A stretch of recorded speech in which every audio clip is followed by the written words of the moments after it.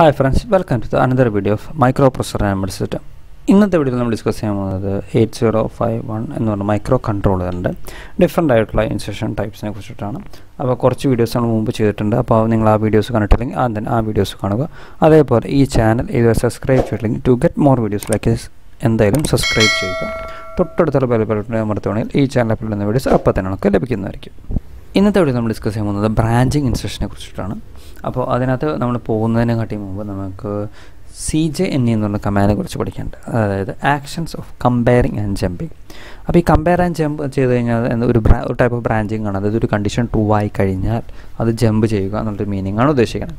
അതേപോലെ തന്നെ വേറൊരു കമാൻഡാണ്, അതായത് നമ്മളോട് ഇവിടെ എടുത്ത നമ്മൾ എക്സാമ്പിൾ എന്ന് പറയുന്നത് CJNE ആണ്. അത് compare and jump if not equal ആണെങ്കിൽ മാത്രം ജമ്പ് ചെയ്യാനുള്ള മീനിങ് ആണ് ഉദ്ദേശിക്കുന്നത്. ഓക്കെ, അപ്പോൾ the CJNE instruction compares two operands and jump if they are not equal. അപ്പോൾ CJNE ചെയ്യുന്നതാണ്, അതായത് രണ്ട് ഓപ്പറൻസ് തമ്മിൽ കമ്പാരിസൺ ചെയ്തിട്ട് if they are not equal they will jump. അതായത് അങ്ങനെയാണെങ്കിൽ മാത്രമേ ജമ്പ് ചെയ്യുള്ളൂ, അല്ലെങ്കിൽ ജമ്പ് ചെയ്യില്ല.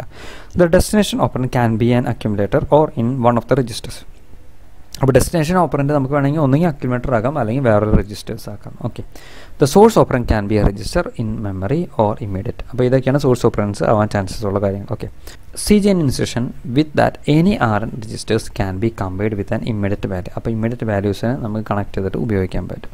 There is no need of register A to B involve. അതായത് A തന്നെ വേണം എന്നുള്ളൊരു കണ്ടീഷൻ ഉണ്ട്. ഇപ്പോൾ ചില ഇൻസ്ട്രക്ഷൻസ് ഒക്കെ നമ്മൾ ചെയ്യുമ്പോൾ പറഞ്ഞാൽ നമുക്ക് അക്യുമുലേറ്റർ ഉണ്ടെങ്കിൽ മാത്രമേ നമുക്ക് ചെയ്യാൻ പറ്റുള്ളൂ എന്നൊക്കെ പറയാറുണ്ടായിരുന്നു.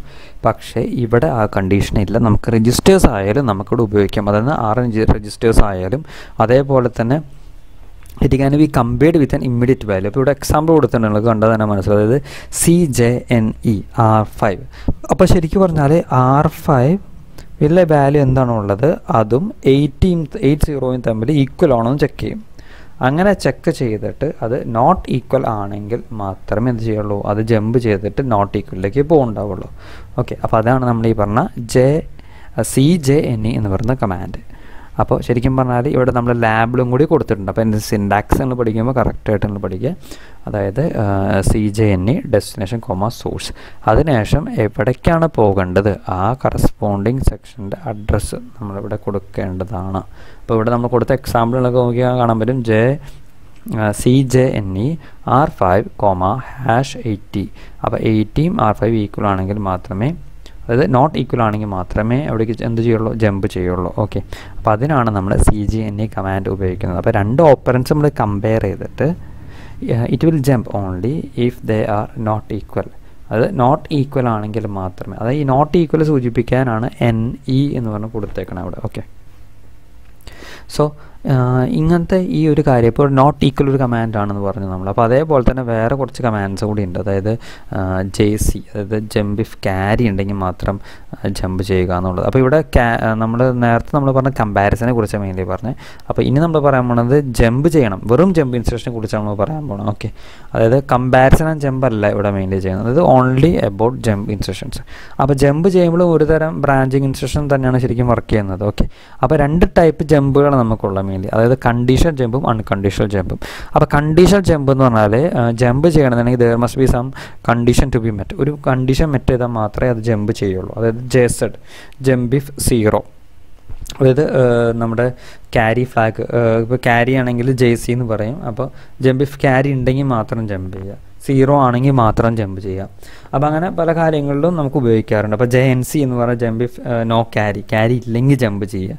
അതേപോലെ ഒരെണ്ണം DJNZ. അപ്പോൾ ഈ DJNZ നമ്മൾ മുമ്പ് നമ്മൾ കുറേ സ്ഥലങ്ങളിലൊക്കെ ഉപയോഗിച്ചിട്ടുണ്ട്. അതായത് ഡിലേ കാര്യങ്ങളൊക്കെ പറയുമ്പോൾ നമ്മൾ ഉപയോഗിക്കാറുള്ള കമാൻഡാണ് DJNZ. അതായത് decrement and jump if not equal to 0 എന്നുള്ളൊരു കമാൻഡാണ് ഉദ്ദേശിക്കുന്നത്. ഓക്കെ, അപ്പോൾ ഇതൊക്കെ ഒരു കമാൻഡ്, അതായത് ആ ഒരു കണ്ടീഷൻ സാറ്റിസ്ഫൈ ചെയ്ത് കഴിഞ്ഞാൽ മാത്രമേ ജമ്പ് ചെയ്യുള്ളൂ. അതിനാണ് നമ്മൾ കണ്ടീഷണൽ ജംപ്സ് എന്ന് പറയേണ്ടാവുക. ഓക്കെ, അപ്പോൾ ഈ കണ്ടീഷണൽ ജംപ്സിൽ ശരിക്കും പറഞ്ഞു കഴിഞ്ഞാൽ കുറേ എക്സാമ്പിൾസ് നമുക്കുണ്ട്. അതാണ് നമ്മളിവിടെ കൊടുത്തിട്ടുണ്ടായിരുന്നത്.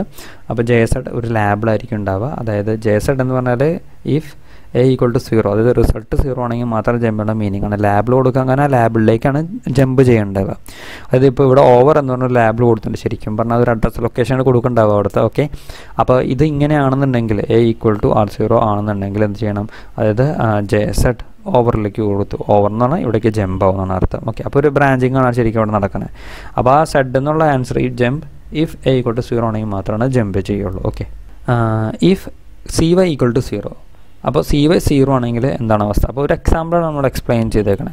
If C Y equal to 0, the CPU start to fetch and execute the instruction from the address of the label. അപ്പോൾ സി വൈ 0 ആണെങ്കിൽ എന്താണ് സംഭവിക്കുക, അതേപോലെ സി വൈയുടെ വാല്യൂ 1 ആണെങ്കിൽ സംഭവിക്കുക എന്നുള്ള കാര്യമാണ് കൊടുത്തതിനോട്. ഓക്കെ, അപ്പോൾ JNC എന്ന് പറയുന്ന കമാൻഡിനോട് എക്സ്പ്ലെയിൻ ചെയ്യുകയാണ്. അപ്പോൾ JNC ഒരു ലാബിൾ കൊടുത്തിട്ടുണ്ട്. JNC എന്ന് പറഞ്ഞാൽ jump if no carry, carry ഇല്ലെങ്കിൽ മാത്രം ജമ്പ് ചെയ്യുക എന്നുള്ള മീനിങ് ആണ്. അപ്പോൾ ജമ്പ് ചെയ്യേണ്ടത് എവിടേക്കാണ്? ഈ ലാബിളിലേക്കാണ് ജമ്പ് ചെയ്യുക. അപ്പോൾ ലാബിൾ എവിടേക്കാണ് തന്നേക്കുന്നത് അവിടേക്കാണ് ജമ്പ് ചെയ്യേണ്ടത്. അതായത് if carry flag is 0, CPU start fetch and execute instruction from the address of the ലാബിൾ. അപ്പോൾ ഈ അഡ്രസ്സ് എവിടെയാണ് കൊടുത്തേക്കുന്നത്, ലാബിൾ എവിടെയാണ് പോകുന്നത് അവിടേക്കാണ് ജമ്പ് ചെയ്യേണ്ടത്. സപ്പോസ് ഇപ്പോൾ സി വൈയുടെ വാല്യൂ 1 ആണെന്ന് വിചാരിക്കുക, അത് പിന്നെ ജമ്പ് ചെയ്യില്ല, കാരണം ചാടില്ല, അത് നേരെ ഇതിൻ്റെ അടിയത്തെ ഇൻസ്ട്രക്ഷൻ എന്താണുള്ളത് അത് റൺ ചെയ്ത് പോകണം ചെയ്യുക. അപ്പോൾ അങ്ങനെയാണ് JNC അതുപോലെ JSD ഇങ്ങനത്തെ എല്ലാ കാര്യങ്ങളും നമ്മൾ റൺ ചെയ്യേണ്ടത്. ഓരോന്നും നമുക്ക് അങ്ങനെ എക്സ്പ്ലെയിൻ ചെയ്യും. ഇപ്പോൾ 2-3 എക്സാമ്പിൾസ് നമ്മളിവിടെ കൊടുത്തിട്ടുണ്ട്. അതേപോലെ തന്നെ കണ്ടീഷണൽ ജമ്പിൻ്റെ കുറച്ച് എക്സാമ്പിൾസ്, അതായത് ഏതൊക്കെ ടൈപ്പ് ഇൻസ്ട്രക്ഷൻസ് ആണ് നമുക്ക് ഇതിനകത്തുള്ളത്, അതിൻ്റെ എക്സ്പ്ലനേഷൻസും ആക്ഷൻസും. അതായത് JZ എന്ന് പറഞ്ഞാൽ it will jump only if A equal to 0. JNZ എന്ന് പറഞ്ഞാൽ jump if A not equal to 0. അവ നോട്ട് ഈക്വൽ ടു 0 ആണെങ്കിൽ മാത്രമേ ജമ്പ് ചെയ്യുള്ളൂ. അപ്പോൾ ചില പ്രോഗ്രാംസിലൊക്കെ നമുക്ക് ഇങ്ങനത്തെ പല ടൈപ്പ് ആവശ്യങ്ങൾ വരാറുണ്ട്. ഇപ്പോൾ നമ്മൾ ക്യാരി ഉപയോഗിക്കാറുണ്ട്, JC, JNC, jump bit, jump if bit equal to 1, ആ കറസ്പോണ്ടിങ് ബിറ്റ് 1 ആണെങ്കിൽ ജമ്പ് ചെയ്യാൻ പറയാം. അതേപോലെ തന്നെ JNP, jump if bit equal to 0. അപ്പോൾ അങ്ങനെ പല എക്സാമ്പിൾസ് നമ്മളിവിടെ കൊടുത്തിട്ടുണ്ട്. കറസ്പോണ്ടിങ് ആക്ഷൻസും ഈ ഒരു ടേബിളിൽ നിന്ന് നമുക്ക് കിട്ടുന്നതാണ്. Okay, all conditional jumps R short jump. അപ്പോൾ എല്ലാ കണ്ടീഷൻ ജംപ്സും എന്ന് പറയുന്നത് ഷോർട്ട് ജംപ്സ് ആണ്. അതായത് -128 മുതൽ +127 വരെ മാത്രമേ നമുക്ക് അപ്പോൾ ടാർഗറ്റ് ആവാൻ പറ്റുള്ളൂ. അതാണ് ഇതിൻ്റെ മെയിൻ ഒരു പ്രോബ്ലം എന്ന് പറയുന്നത്. അപ്പോൾ അത്രയ്ക്ക് ഷോർട്ടായിട്ടുള്ള സ്ഥലങ്ങളിലേക്ക് മാത്രമേ ജമ്പ് ചെയ്യാൻ പറ്റുള്ളൂ. കാരണം നമ്മൾ ജമ്പ് ചെയ്യുമ്പോൾ നമ്മൾ ലാബ് കൊടുക്കേണ്ട, ആ ലാബ് അത്ര ദൂരം പാടില്ല എന്നുള്ളതാണ് ഇവിടെ സൂചിപ്പിക്കുന്നത്. That means all condition jumps R short jumps. അപ്പോൾ അങ്ങനെ പറയുമ്പോൾ 2 തരം ജമ്പുകളെ കുറിച്ച് നമുക്ക് പറയേണ്ടി വരും. അതായത് 8051 provides 2 different type of unconditional jump. അപ്പോൾ 2 തരം അൺകണ്ടീഷണൽ ജംപ്സിനെ കുറിച്ചാണ് നമ്മളിപ്പോൾ ഡിസ്കസ് ചെയ്യാൻ പോകുന്നത്. അപ്പോൾ തൊട്ട് മുമ്പ് നമ്മൾ പറഞ്ഞിട്ടുണ്ടായിരുന്നു നമ്മൾ കണ്ടീഷണൽ ജംപ്സ് ചെയ്യുന്നത്, അതായത് ഒരു കണ്ടീഷൻ ഉണ്ടെങ്കിൽ മാത്രമേ ജമ്പ് ചെയ്യുള്ളൂ. ഓക്കെ, അപ്പോൾ ഇവിടെ നമ്മൾ പറയുമ്പോൾ 2 തരം ജമ്പുകളെ കുറിച്ചിട്ടാണ്. അപ്പോൾ ഷോർട്ട് ജമ്പും ലോങ് ജമ്പും. ഷോർട്ട് ജമ്പ് എന്ന് പറഞ്ഞാൽ നമ്മൾ ഷോർട്ട് ഫോമിൽ SJMP എന്നാണ് പറയേണ്ടത്. And it can be use only 8 ബിറ്റിൽ മാത്രമേ ഉപയോഗിക്കാൻ പറ്റുള്ളൂ. ഓക്കെ, അതേപോലെ തന്നെ ലോങ് ജമ്പ് ഉണ്ട്, അതാണ് അനദർ ജമ്പ്. കുറച്ച് ഡിസ്റ്റൻസ് കൂടിയ അഡ്രസ് ലൊക്കേഷൻസ് നമുക്ക് ജമ്പ് ചെയ്യാൻ പറ്റും. It can as A 16 bit അഡ്രസ്സുകൾ നമുക്ക് അവിടെ യൂസ് ചെയ്യാം. മറ്റേത് 8 ബിറ്റ് ആണെങ്കിൽ ഇത് 16 ബിറ്റ് അഡ്രസ് യൂസ് ചെയ്യാൻ പറ്റും. അതായത് 3 byte instruction capable of referencing any location in the എൻഡർ 64 kilobyte of program memory. അപ്പോൾ അത് കുറച്ചും കൂടി വലിയ റേഞ്ചിലേക്ക് നമുക്ക് ജമ്പ് ചെയ്യണമെന്നൊക്കെ ഉണ്ടെങ്കിൽ നമുക്ക് ലോങ് ജമ്പ് എന്ന കമാൻഡ് നമുക്ക് ഉപയോഗിക്കാവുന്നതാണ്. അതായത് 16 ബിറ്റ് ഓഫ് അഡ്രസ്സ് അത് ഹാൻഡിൽ ചെയ്യാൻ പറ്റും. ഓക്കെ, മറ്റേതാണെങ്കിൽ നമുക്ക് 8 ബിറ്റ് മാത്രമേ പറ്റുള്ളൂ. ഓക്കെ, അപ്പോൾ അൺകണ്ടീഷണൽ ജംപ്സിനെ കുറിച്ചാണ് മെയിൻലി നമ്മൾ പറയുന്നത്. അപ്പോൾ അൺകണ്ടീഷണൽ ജംപ്സിൽ മെയിൻലി കണ്ടീഷൻസ് ഇല്ല ശരിക്കും പറഞ്ഞാൽ. The unconditional jump is A jump in which control is transferred unconditionally to the target location. അപ്പോൾ ടാർഗറ്റ് ലൊക്കേഷൻ എവിടെയുണ്ട് അവിടേക്ക് നേരെ ജമ്പ് ആവും ഈ ഒരു കമാൻഡ് റീഡ് ചെയ്ത് കഴിഞ്ഞാൽ. അപ്പോൾ LJMP എന്നാണ് എൻ്റെ സിൻടാക്സ് വരുന്നത്. അപ്പോൾ ഈ ലോങ് ജമ്പ് എന്ന് പറയുന്നത് നമ്മൾ പറഞ്ഞിരുന്നു 3 byte ഇൻസ്ട്രക്ഷനാണ്.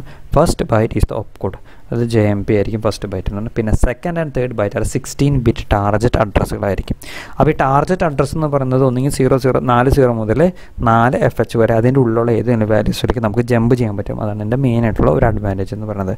അപ്പോൾ ആദ്യത്തെ ഒരു ബൈറ്റ് എന്ന് പറയുന്നത് ഓപ്പ് കോഡും ബാക്കി വരുന്ന 2 ബൈറ്റുകളെന്ന് പറയുന്നത് നമ്മുടെ ഇതിൻ്റെ ടാർഗറ്റ് അഡ്രസ്സ് ആയിരിക്കും. അപ്പോൾ ഈ അഡ്രസ്സ് എന്നതിൻ്റെ വാല്യൂ നമ്മൾ പറഞ്ഞിട്ടുണ്ട് 40 മുതൽ 4FF വരെ ഉള്ള വാല്യൂസിൻ്റെ ഇൻ ബിറ്റ്വീനുള്ള ഇതിൻ്റെ വാല്യൂസ് നമ്മൾ സാധാരണ കൊടുക്കാറുള്ളത്. ഇനി SJMP എന്ന് പറഞ്ഞാൽ ഷോർട്ട് ജമ്പ് എന്നാണ്. എൻ്റെ കമാൻഡ് നമ്മൾ ഉപയോഗിക്കുന്നത് SJMP എന്നാണ്. ഇതൊരു 2 byte ഇൻസ്ട്രക്ഷനാണ്. അപ്പോൾ ഫസ്റ്റ് ബൈറ്റ് മാത്രമാണ് എൻ്റെ ഓപ്പ് കോഡ് വരിക. പിന്നെ സെക്കൻഡ് ബൈറ്റ് എന്ന് പറയുന്നത് ഇതിൻ്റെ ടാർഗറ്റ് അഡ്രസ്സ് ആയിരിക്കും.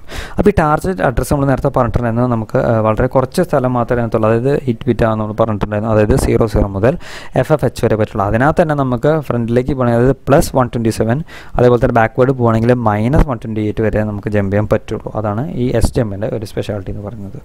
അത് കുറച്ച് സ്ഥലത്തേക്ക് മാത്രമേ നമുക്ക് അടുപ്പിച്ച് ജമ്പ് ചെയ്യാൻ പറ്റുള്ളൂ. അപ്പോൾ ലോങ് ഡിസ്റ്റൻസ് നമുക്ക് പോകണമെന്നുണ്ടെങ്കിൽ we need to use LJMP command. Okay, next അതേപോലെ തന്നെ വരുന്ന ഒരു ഇൻസ്ട്രക്ഷനാണ് കോൾ ഇൻസ്ട്രക്ഷൻ. അതായത് കോൾ ചെയ്ത് കഴിഞ്ഞാൽ ആ ഒരു കറസ്പോണ്ടിങ് സെക്ഷനിലേക്ക് ജമ്പ് ആവുന്നതാണ്. അതായത് കോൾ ചെയ്ത് കഴിഞ്ഞാൽ ഓട്ടോമാറ്റിക്കലി അവിടേക്ക് ട്രാൻസ്ഫർ ആവും നമ്മുടെ പ്രോഗ്രാമിംഗ് കൺട്രോൾസ് ഒക്കെ. ഓക്കെ, അപ്പോൾ call instruction is use to call sub routines. അപ്പോൾ നമ്മളൊരു മെയിൻ പ്രോഗ്രാം എഴുതിയിട്ടുണ്ടെങ്കിൽ അതിൻ്റെ സബ് പ്രോഗ്രാമേഴ്സ് ആയിട്ട് നമ്മൾ ചിലപ്പോൾ പ്രോഗ്രാംസ് എഴുതാറുണ്ട്. അപ്പോൾ ആവശ്യമുള്ള സമയങ്ങളിൽ മാത്രമേ നമ്മളതിന് കോൾ ചെയ്യേണ്ട ആവശ്യമുള്ളൂ. അപ്പോൾ അങ്ങനെ ആവശ്യം വന്നു കഴിഞ്ഞാൽ എന്ത് ചെയ്യും, നമ്മളതിന് കോൾ ചെയ്യും. Sub routines R often used to perform a particular task that when it is needed only. അപ്പോൾ നമുക്ക് ആവശ്യമുള്ള സമയത്ത് മാത്രമേ നമ്മൾ ഉപയോഗിക്കാറുള്ളൂ. അല്ലെങ്കിൽ ചില സമയത്ത് നമുക്ക് ആ ഒരു പ്രോഗ്രാം വീണ്ടും ഉപയോഗിക്കുന്നത്. അപ്പോൾ അങ്ങനത്തെ അവസരങ്ങളിലാണ് നമ്മൾ മെയിൻലി സബ് റൂട്ടീൻസ് ഉപയോഗിക്കാറുള്ളത്. അപ്പോൾ അങ്ങനെ ചെയ്ത് കഴിഞ്ഞാൽ നമുക്ക് പ്രോഗ്രാമിൻ്റെ കുറേ ഭാഗത്തേക്ക് മെമ്മറി നമുക്ക് സേവ് ചെയ്യാൻ പറ്റും. അതാണ് മെയിൻ. കാരണം ആവശ്യം വരുമ്പോൾ നമ്മൾ എന്ത് ചെയ്യും, ആ ഒരു പർട്ടിക്കുലർ സെക്ഷനിൽ പോയിട്ട് നമ്മൾ കോൾ ചെയ്യാണ് ചെയ്യേണ്ടത്. അപ്പോൾ അവിടെ പോയിട്ട് വീണ്ടും റൺ ചെയ്ത് നമുക്ക് പോയാൽ മതി. ഓക്കെ, അപ്പോൾ അതേപോലെ തന്നെ നമ്മുടെ ജമ്പ് പറഞ്ഞ പോലെ തന്നെ ഇവിടെ കോളിൽ രണ്ട് തരം കോളുകളുണ്ട്, എൽ കോളും എ കോളും. എൽ കോൾ എന്ന് ലോങ് കോളും എ കോൾ എന്ന് പറഞ്ഞാൽ അബ്സല്യൂട്ട് കോളാണ്. ഓക്കെ, അപ്പോൾ എൽ കോൾ എന്ന് പറയുന്നത് ലോങ് കോൾ എന്ന് പറഞ്ഞു, അതായത് 3 ബൈറ്റ് ഇൻസ്ട്രക്ഷൻ ഇസ് ദർ. ആദ്യത്തെ ബൈറ്റ് എന്ന് പറഞ്ഞാൽ ഓപ്പ് കോഡാണ്.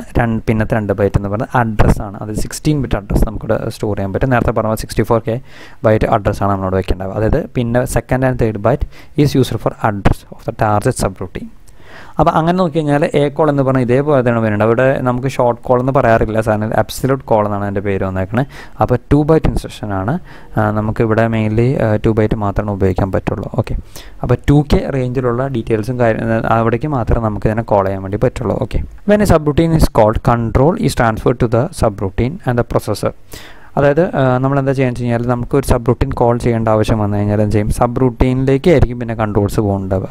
അപ്പോൾ തൊട്ടടിയിലുള്ള ഇൻസ്ട്രക്ഷൻ എന്താണോ അതിൻ്റെ നമ്പറും കാര്യങ്ങളൊക്കെ എന്ത് ചെയ്യും, സ്റ്റാക്കിലേക്ക് സ്റ്റോർ ചെയ്യേണ്ട ആവശ്യമുണ്ട്. അതായത് അത് എവിടെ നിന്നാണ് ബാക്കി തിരിച്ച് വന്നു കഴിഞ്ഞാൽ നമുക്ക് റൺ ചെയ്യണം വീണ്ടും. അപ്പോൾ അതിന് വേണ്ടി എന്ത് ചെയ്യും, നമ്മൾ അതിൻ്റെ തൊട്ടടിയിലുള്ള ആ ഒരു അഡ്രസ് ലൊക്കേഷൻ സ്റ്റാക്കിലേക്ക് പുഷ് ചെയ്യും. അത് നമ്മൾ ഇരിക്കുന്ന saves on the stack the address of the instruction immediately below the L call. അപ്പോൾ L callൻ്റെ അടിയിലുള്ള ആ ഒരു അഡ്രസ് ലൊക്കേഷൻ എന്ത് ചെയ്യും, നേരെ അത് സ്റ്റോർ ചെയ്ത് വെക്കും എവിടെ, സ്റ്റാക്കിൽ കൊണ്ടുപോയിട്ട്.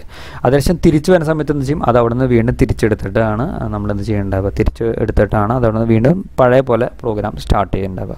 അപ്പോൾ ആ ഒരു പോയിൻറ്റ്സാണ് നമ്മളോട് എക്സ്പ്ലെയിൻ ചെയ്തത്. അതായത് ഒരു കോൾ സബ് റൂട്ടീൻ കോൾ ചെയ്ത് വന്നു കഴിഞ്ഞാൽ സംഭവിക്കാൻ കഴിഞ്ഞാൽ ആദ്യം തന്നെ തൊട്ടടിയിലുള്ള അഡ്രസ്സ് അത് സ്റ്റാക്കിലേക്ക് പുഷ് ചെയ്യുക. അതേപോലെ സബ് റൂട്ടീനിലേക്ക് ട്രാൻസ്ഫർ മാറിപ്പോയി. അപ്പോൾ അവിടത്തുള്ള പുതിയ റീഡിങ്സും കാര്യങ്ങളൊക്കെ പ്രോഗ്രാം കാരണം റീഡ് ചെയ്യുക. അതാണ് അവിടെ കൊടുത്തത്, ന്യൂ ലൊക്കേഷൻ ഇൻസ്ട്രക്ഷൻ കാരണം ഫെച്ച് ചെയ്യുന്നുള്ളതാണ്. ഓക്കെ, അതിനുശേഷം ഇത് തിരിച്ചു വരുന്ന സമയം, അതായത് after finishing the execution of the sub routine, അതായത് സബ് റൂട്ടീൻ എൻഡ് ചെയ്ത് കഴിഞ്ഞാൽ, റീഡ് ചെയ്ത് കഴിഞ്ഞാൽ ഏറ്റവും അവസാനം അതിന് RET കമാൻഡ് എന്തെങ്കിലുണ്ടോ, കാരണം റിട്ടേൺ കമാൻഡ് വേണം. അപ്പോൾ റിട്ടേൺ കമാൻഡ് ഉണ്ടെങ്കിൽ control will goes back to the main programme. അപ്പോൾ കൺട്രോൾ മെയിൻ പ്രോഗ്രാം തിരിച്ചു വരുന്നു. അപ്പോൾ മെയിൻ പ്രോഗ്രാം എന്ന് ചെയ്യും RET റീഡ് ചെയ്യുന്നതിനൊപ്പം തന്നെ നേരത്തെ പുഷ് ചെയ്ത് വെച്ചിട്ടുള്ള കമാൻഡ് ഉണ്ടല്ലോ സ്റ്റാക്കിലേക്ക്, അത് തിരിച്ച് ആ PC-യിലേക്ക് കൊണ്ടുവയ്ക്കും. എന്നാൽ മാത്രമേ അത് വീണ്ടും എവിടേക്കാണ് തിരിച്ച് പോകേണ്ടത് തന്നെ അറിയുള്ളൂ. ഓക്കെ, അപ്പോൾ എല്ലാ സബ് റൂട്ടീൻസിനും എന്ത് വേണം, RET എന്നുള്ള കമാൻഡ് മസ്റ്റായിട്ട് വേണം. അപ്പോൾ ഒരു എക്സാമ്പിൾ കൊടുത്തിട്ടുണ്ട് ഇവിടെ ഈ ഒരു ഫിഗറിൽ. അപ്പോൾ നിങ്ങളൊന്ന് വായിച്ച് നോക്കുക. എക്സാമ്പിൾ കറസ്പോണ്ടിങ്ങിൽ സബ് റൂട്ടീൻ്റെ ഭാഗം കൊടുത്തത് ഈ ഒരു ഭാഗമാണ്.